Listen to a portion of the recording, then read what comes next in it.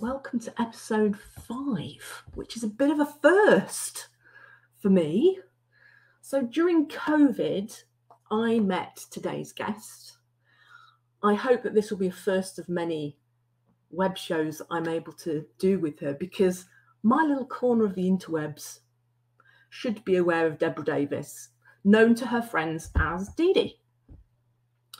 So this episode of the Edinburgh Fringe is not about the Edinburgh Fringe, because the episode is titled Elsewhere, Not the Edinburgh Fringe, episode 5.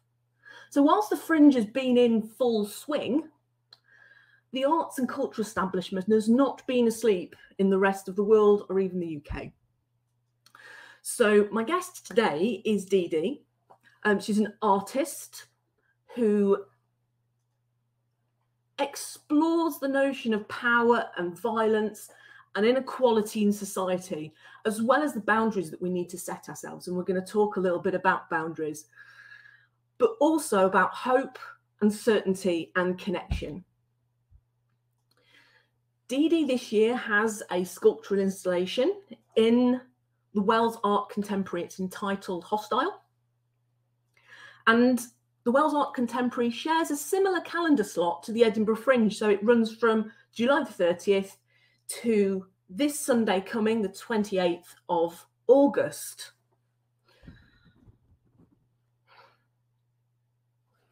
In addition, I just wanted to tell you a little bit about the artists that are exhibiting, or at least the numbers of this exhibition. So this year, the exhibition received 3,200 submissions, 1,600 creatives hailing from 47 countries. And from those shortlisted, they picked 29 site-specific installations to actually be installed at Wells Art Contemporary. And Dee Dee is one of those. So I would like to welcome on screen Dee Dee.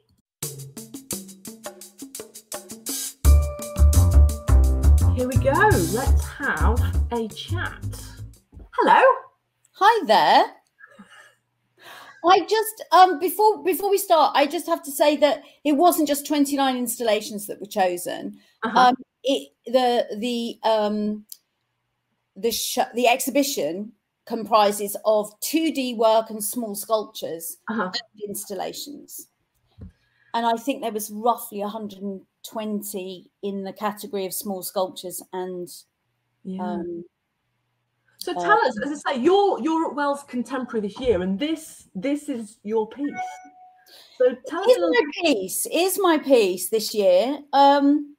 So just a little bit about Wells Art Contemporary. When I did an MA in Fine Art at the University for Creative Arts from 2016 to 2018. And your course, I mean, they do what they can to prepare you for the world of art. And so they would encourage you to enter call outs, which is, there's various platforms you could submit through. The organizer or the art curator or the group puts out a call on places like Curator Space or AN, and there's so many platforms. And they ask for submissions. You have to pay a small amount of money, admin charge, and then there's a selection process. And of all the ones that you can enter, there's hundreds and hundreds you could enter. The Wells Art Contemporary was the one where your tutor would sort of chase you down the corridor and go, it's a deadline tomorrow. Have you submitted? Have you submitted? So it's actually on the sort of arts calendar. It's one that's up there, you know, and there are a lot of people who are exhibiting who are members of the Royal Society of Sculptors. And so you can check out, as I say, we've got your website is there as a QR code if people want to check out Dee Dee's work. Yes. But also, if you want to look at what else is on at the Contemporary, do check that QR code as well, because your work is in the main space. So from what you've said about how you were chased to submit things, as an artist, do you feel you've arrived? What is your career?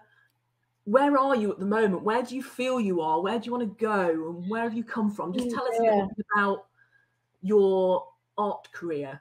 Yeah, sometimes I really envy people who want to be doctors or lawyers or teachers or plumbers or whatever it is that they want to be, because it seems to me that if you choose anything other than being an artist, there is this sort of path that you follow. You know, I do this and then I'll do that and then I'll take this exam and then I go and work here, and then if I work there, then maybe I'll make partner, or maybe, you know, I'll decide that actually I really love doing this, I'll set up my own business, or I don't like it and I'll go and do something else. Whereas there isn't really a career path for being an artist. Well, if there is one and anybody's listening, please do contact me. And so it's this, because art is so subjective, it's kind of, you're really kind of, well, actually, I don't even know what I would define as success. At the moment, I think there are stages. So I think at the moment, I would absolutely love it if when people exhibit my work, it doesn't actually cost me any money to get it there. I'm kind of at that stage where I just think, I've made the art, I would always have made the art, but now it's going to cost me money to transport it there.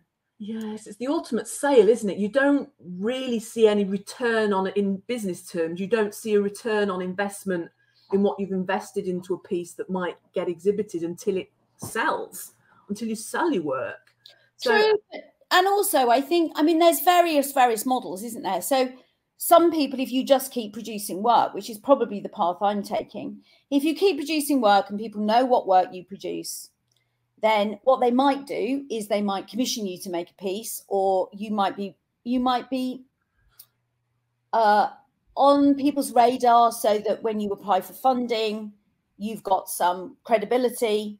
And if you were going to finance that art piece yourself, to have somebody else say that they've got some funding.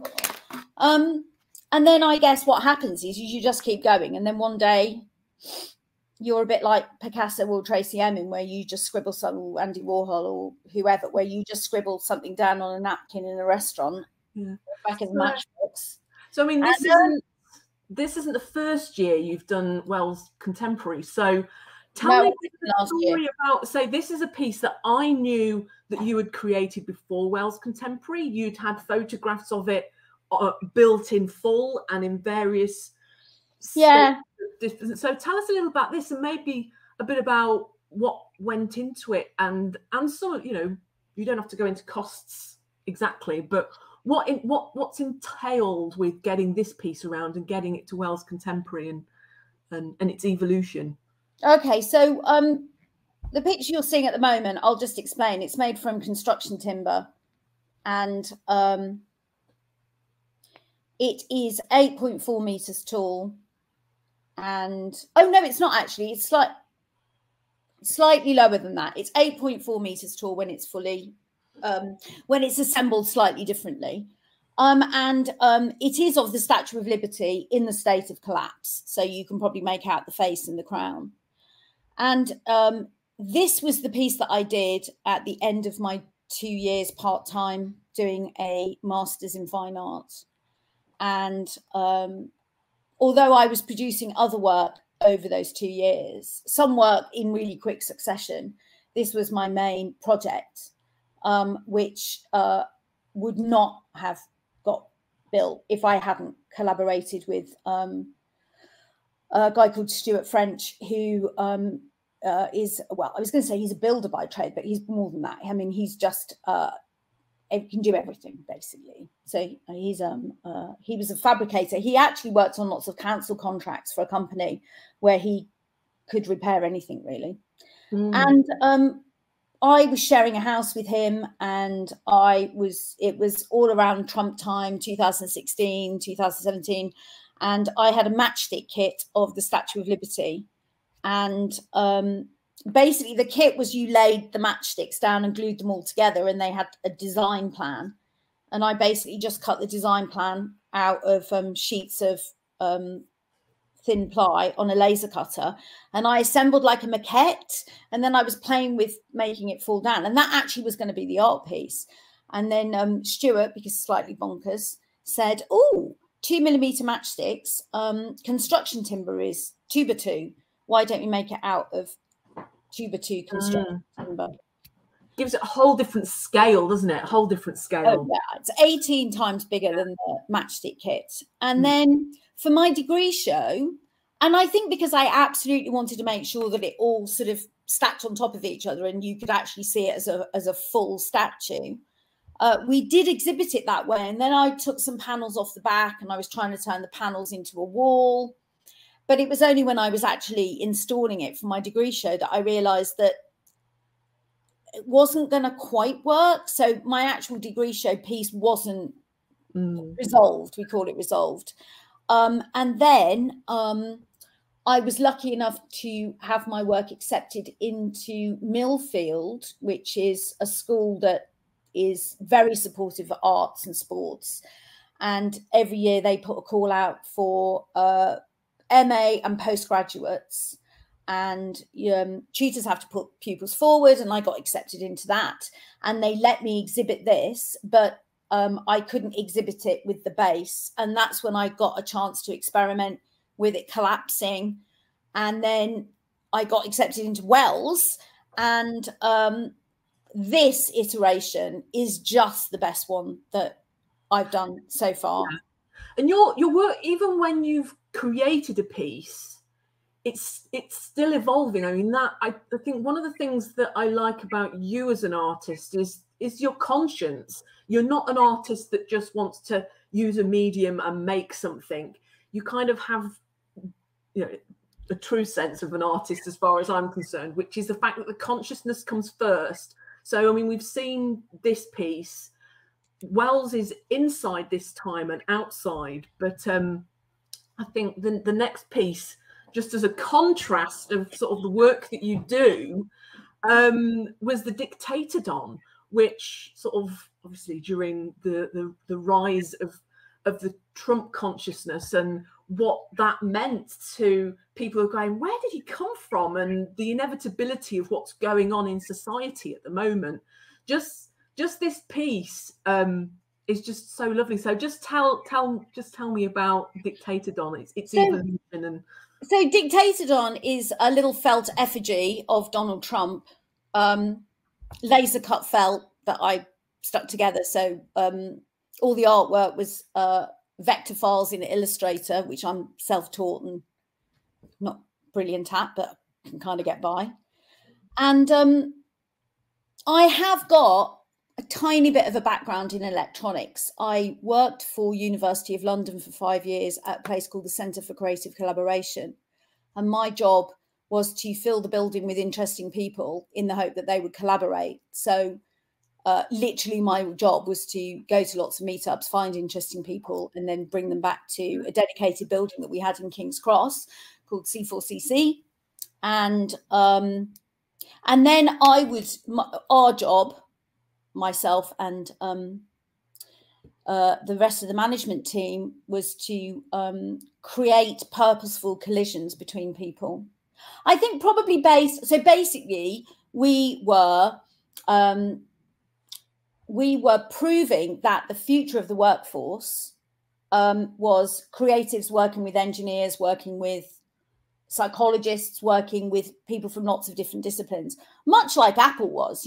Apple was, he was design led, but he was also techie. And, we've all seen what the combination of that is. And I think that's what we were trying to foster. Anyway, this is a sort of long way around to tell you that I went and found geeks, and then there were all these like amazing techie people who were making things light up and move, and there were lots of artists that were collaborating with them, and I just learned what I could and got other people to help me with other things. So I did learn how to do a basic circuit. I think on Ms. Tech was a group that was around then. Who would it sat in sort of a little cardboard packaging. It's sort of a little bed, didn't it? Because I think this is another example of a piece of artwork that got realised, but what was happening in the media kind of drove how you disseminated it. So just tell us a bit about when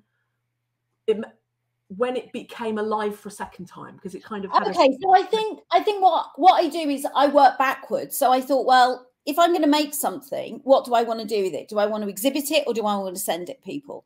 And I thought I'd like to send it people. So in some ways, it was a bit of a sort of merchandise, really.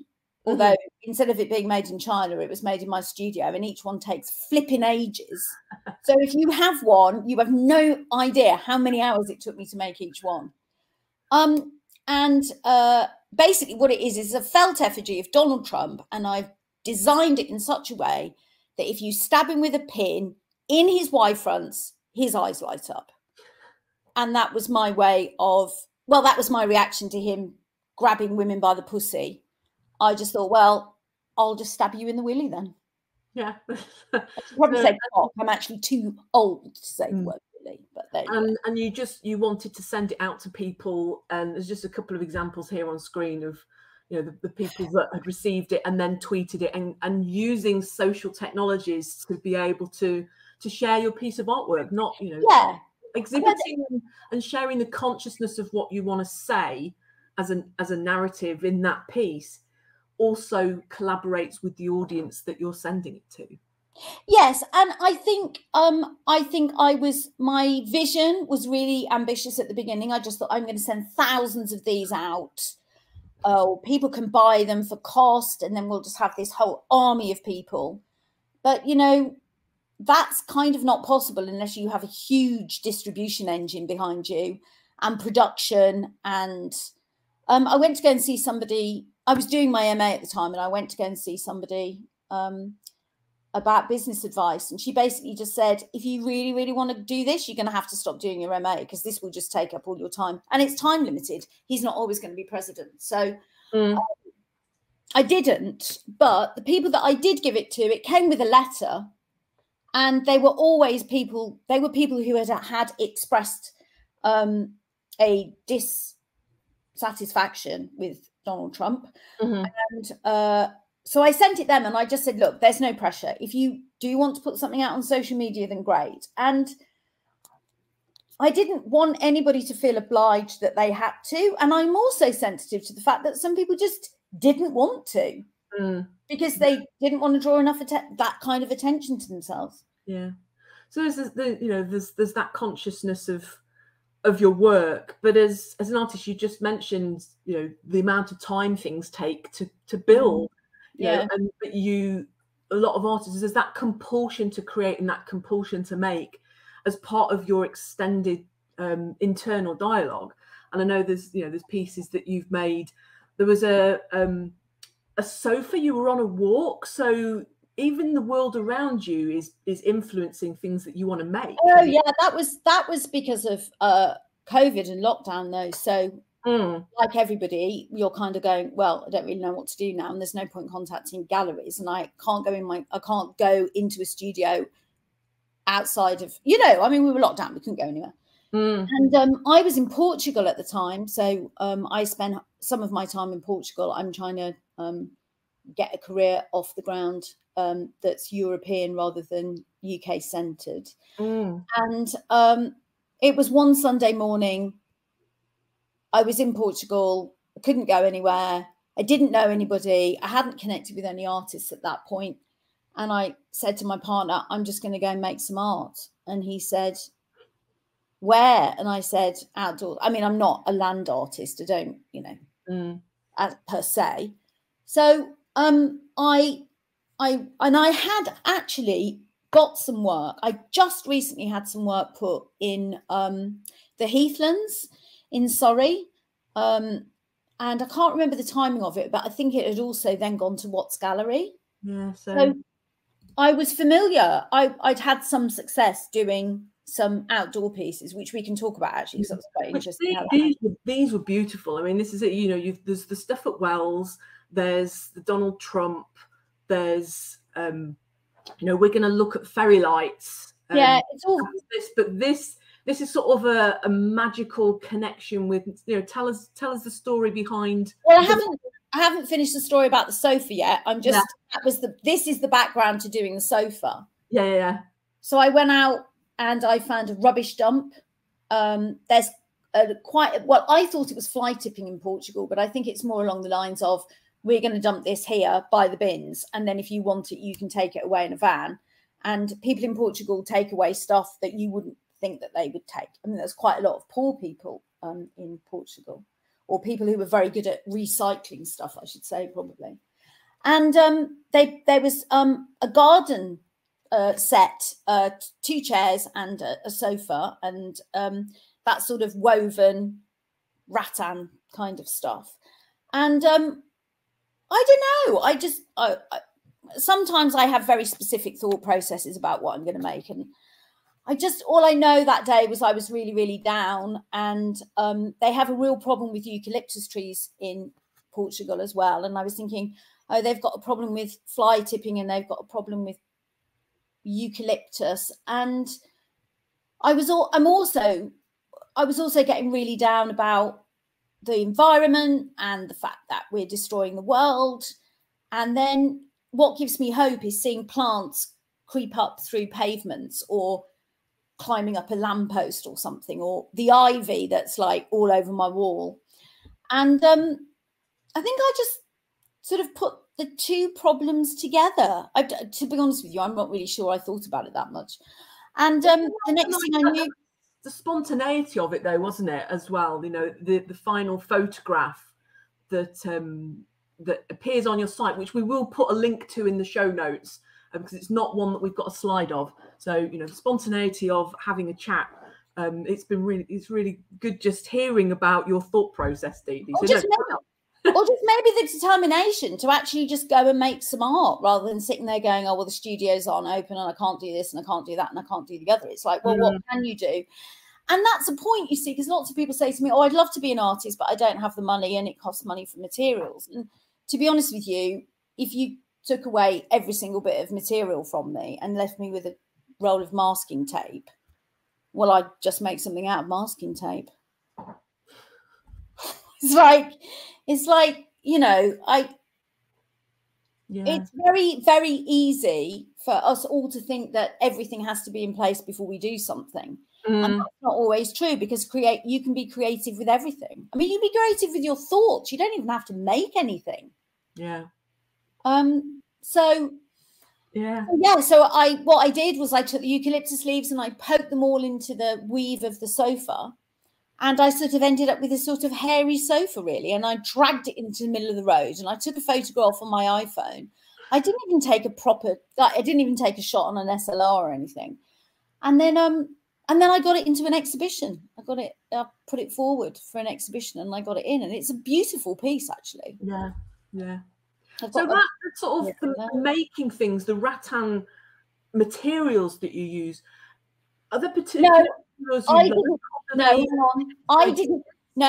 didn't use the rattan material. The garden furniture was made of a weave, like a rattan, and I managed to slot the eucalyptus leaves behind the weave of the sofa. And then, as I say, because the belonging piece, which is a great name for a piece, I mean, this is showing photos from all 3, so from Hannah Peshard, from Watts Gallery, and from the Heathlands exhibitions. Yeah, and that I did weave myself. Yes. And yeah, as I say, you built those. So did you want to learn to craft that natural material, or did you learn the skill and then the piece emerged from what you wanted to say? Because I'm one of those people that's so curious that there was a woman at UCA called Annette, who is the most amazing basket weaver. I mean, calling her a basket weaver is actually like, she's more than that. She's an artist. And I can't even remember why, but I said to her, oh, I do. So the Heathlands, every year they do an artist trail, and they allow students from University for Creative Arts to submit a proposal. I was alumni. I asked if I could submit something. They said yes. And it's getting back to that theme of nature fighting back. I wanted to make willow balls, and I wanted to fill them with rubbish that was found on the heathland, because the call out has to reflect the heathland. And so I put my proposal in, and they said, well, we like your idea, but there's no litter on our heathland, which there isn't. And then I said, oh, okay, then, well, I'll fill it with, I can't remember, I'll fill it with pine cones, but then that would have been too many pine cones. And then they said, well, you kind of can't really put it in because it's got to reflect the heathland, which, I mean, is fair enough. That's the theme of the flipping call out. And so I went back and I just thought, well, hang about a minute. I'm making something out of willow and it's going into an environment where admittedly willow doesn't grow, but it's still nature. And then I just thought, well, why can't they accept it on the grounds that it's about nature? And then I suddenly thought, well, actually, they're being very specific about what nature it is. And willow isn't part of their nature, but it is part of nature. And then it just got me thinking about human beings. We're all human beings, but then we discriminate along the lines of male, female, black, brown, you know, colour of our skin, religion, everything. And then I started thinking, well, this is a category problem then, you know. If we didn't have categories, then we probably wouldn't have so many problems in the world. Yeah. So I rewrote my proposal and I wrote back to them and I just said, look, we've got a category problem here. It's part of nature, but not your nature. And my piece now is about belonging. So it's about fitting in, but not quite fitting in, you know. And that's why I hung them the way that I did in the tree, because they just look out of place, but they kind of look like they belong. And the clustering of them together means that they're kind of tight knit. I was also watching, Stranger Things at the time as well, which kind of influenced me. And oh my goodness me, an Amazon one. It was an Amazon series, which I cannot remember the name of. And that was really influencing me as well, which was sort of sci-fi, really. Yeah, I mean, you know, sort of that piece was very rooted in nature. Yeah. And as I say, you know, sort of to progress sort of your artwork, because there's those beautiful outside in the trees looking up at stuff, and then you've got you know, and then you've got the other piece that you've done, which was the fairy lights.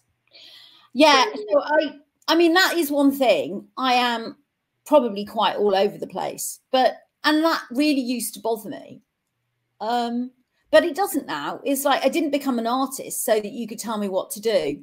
It's like, and if I'm difficult to represent because I don't do any one particular thing and do it to death or do it to completion or exhaust it and develop it, then that isn't really what I'm doing. I'm too busy running around going, oh, I quite like that material. And oh, I quite like to do that. And oh, I like that idea. And the material that's best, that I could best use to signify or explore that particular theme would be whatever it is I'm working with. You end up, do you? You never know. I can't hear what you said because I was talking over you. Can you? Sorry. No. You never know where your artwork's going to end up. No, I don't know where it's going to end up. I don't know what materials I'm going to work with, and I don't know who I'm going to work with or where it's going to go. So tell us about fairy lights. How did this come about? So fairy lights came about. Contacts that I'd made at the Centre for Creative Collaboration years ago. I met who was then the CTO of IBM, Northern Ireland and UK, and England and the UK. I hope I've got his title right. Anyway, I met him as part of a group that had gone down to the Isle of Wight to hack the dinosaurs. They've got these big fiberglass dinosaurs who weren't roaring very well. And so we were doing something with the sound files. And that's how I met Andy. And Andy also knew me from C4CC. And I'd been to a couple of Andy's lectures, one of which was he talks about doing a graphical output of the ferries as they cross from the Isle of Wight to the mainland, because that's the trip that he did, because he works at IBM. on, I don't think I'm allowed to say mainland, somebody told me the other day. He catches the ferry from the Isle of Wight so that he can go to IBM Hursley, it was obviously before the pandemic, and he plots the ferry crossing. And there was a graphical output on the website, and it was fun. And the gallery, Key Arts on the Isle of Wight, got funding from the Arts Council for an exhibition about heroes that had come from the Isle of Wight, be they kings and queens, artists, and they had a people's choice. And Andy Stanford Clark was voted as being the islander who had contributed to the community because of this graphical output. So they said, we would like, obviously, to have something that represents you in the gallery. And he said, yeah, I'd quite like to work with Dee Dee, an artist, and we can come up with something together that represents me. And I, you don't have to try too hard sometimes. And I said, well, why don't we just do what you've done in 2D, in 3D that you did in 2D? And then I had this kind of bit of a dilemma, because I kind of knew even at that stage that Andy probably wouldn't have it in his house after it came out of the gallery.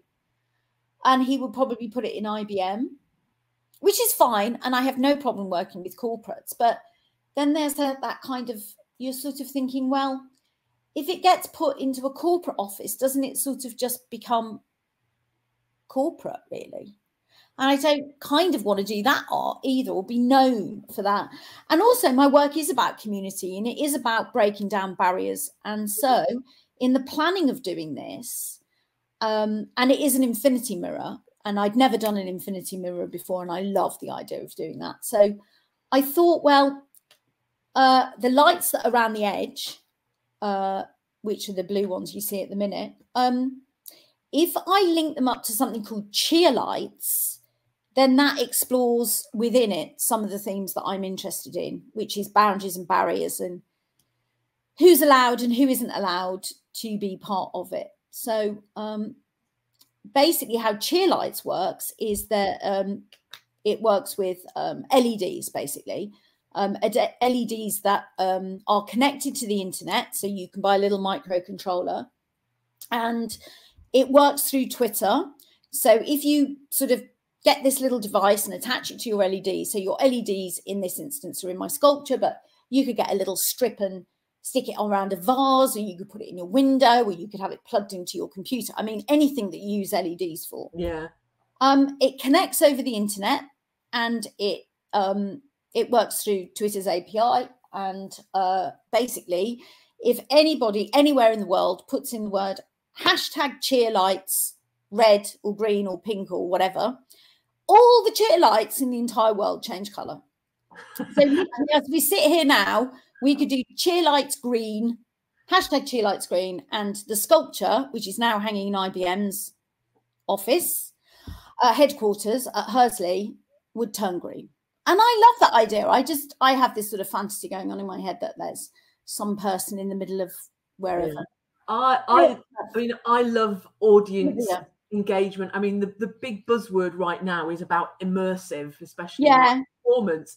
But this kind of art that's in the world, that if you know about it, you can influence, you can change it, and you can still do that now. It still works now, does it? It does, but I mean, you would never know, would you? Because there's no cameras on it. But you know in your heart that you've changed the colour of it. Yeah. And I've been there at IBM when people have stood in front of it and gone, just change colour. And I've gone, yeah. And the other great thing about this piece is it does actually explain some of IBM's technology to clients, because some technology is really, well, if you're not technical, it's really abstract. And it's still data driven. Does it still take the crossings from the Isle of Wight? So the little LEDs move backwards and forwards. Yeah. I remember you telling me that they also do a thing so you know which direction they're going in. Yeah, so basically they have the body of the boat is white LED, two white LEDs, and the front of the boat is either blue or red, or depending which company ferry it belongs to. Cool. And then Andy Stanford Clark was going to code it, because he did all the coding, was going to code it so that the ferry that he travels on was going to be purple or something, which was quite good. And then if you fantastic. If you can see the green bright circles, that indicates that the ferry is sitting in the port. Cool. And the Isle of Wight is proportionally much bigger than the UK mainland. Yeah, land. It's like that participation. I mean, in terms of participation, another piece of artwork, before we start to sort of bring this to a logical conclusion, because I could talk to you about your artwork for a long time, I realise this. But the other one that I really like was, again, it's a participation. It's not a piece that exists to put on a wall as a piece of artwork. It's not an installation that people have turned up to. This was a conversation that you had with people and just said, you know, what make gun fingers? You know, and everybody, you know, as a child, or, you know, especially. Yeah. So, you know, tell us a little bit about sort of the way you like to work with people in situations. It's not necessarily a community. If you're doing a piece of artwork that is a conversation with other people, how do you? The prompt. Well, I mean, my background was a broadcast journalist, so my career before I decided I wanted to fully do art all the time was I worked in television, and I was the one that went and got the interviews with people. So getting an interview out of somebody or approaching people is not a problem for me. This piece was as part of my MA studies. We went to a gallery, and the instructions were look at a piece and then make some artwork inspired by the work that you saw. And there was a musician artist who had done, I think it was, I can't remember the ins and outs, but I think it was some kind of like beat poetry. And she either mentioned gun fingers, or a part of her action was that. And there was, I mean, every day there's some reporting from America about violence. And I was doing a lot of reading around knife culture in Great Britain and guns in America, and how we all have this idea that America is so much worse because it has guns. And I was thinking, well, it kind of is. Like it people have the means to be dramatically violent over there, but that doesn't mean to say that doesn't exist in other countries. I mean, look at the knife crime here in the UK.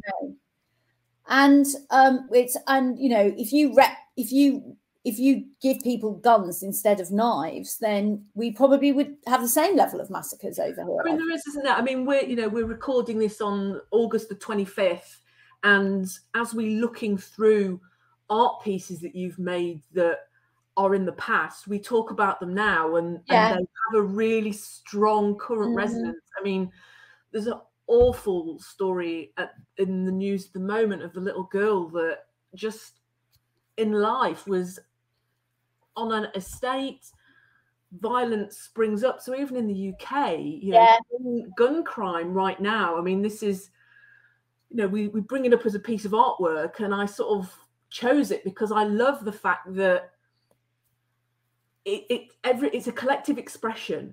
Yeah. But also, as you bring up that collective expression, there are current cultural threads that are going through the world at the moment of what you can and can't talk about, what you should and shouldn't talk about, what's really relevant. And I also think really about something for me today. Yeah, and I also think about the gun thing as well. Is, I mean, they say because we've Brexited now, there's intel that we don't have access to, and you know, I don't want to like be a, you know, doomer, but you know, we might see more guns in the UK. You know, they might get in, or they might not. You know, maybe we'll have better boundaries and barriers against people bringing in guns. But I think the thing about this piece was also a culture and the influence that America has, and it, like, everybody has gun fingers. Everybody knows how to make a gun. You know, you do as a kid. You know, bang bang, you're dead. There's a quite horrible childhood thing. There's something in my childhood as well where there was a gun involved when I was about 10. So maybe unconsciously I was like bringing that to the surface. But I literally just sat in the corridor at uni when I was doing my MA, and I basically said, "Give me your gun fingers." Yeah. And people did. And some of them had like machine guns, and some of them had 2 guns. Yeah. Well, it was fun. It was really fun. And, you know, there's lots of different nationalities at unis as well. So it wasn't just British people. There was lots of there's going to be loads of stuff that I would love to talk to you about, what it means to be an artist, as a performance artist, entertainment industry. Having this insight into sort of the art world it seems very contained and very unique. And seeing you on your journey has given me an insight into creativity and art. So I'm going to bring us to a close now, but so we will move into the little end bit, which I'm going to clip and make available for what's coming on at the weekend. So if you've watched up to this point, I am really pleased to have had you watching along in the good old tradition of Twitter and Facebook and all of that sort of stuff. There is always a thank you, and I hope you really liked it. Of course, there is. If you've got anything to say about what we've talked about, if there's anything else you want to see, do comment, do follow and subscribe. It is the statutory thing to ask if we want to build our audiences. It's really important. So to move this on to our next section, we will just pause.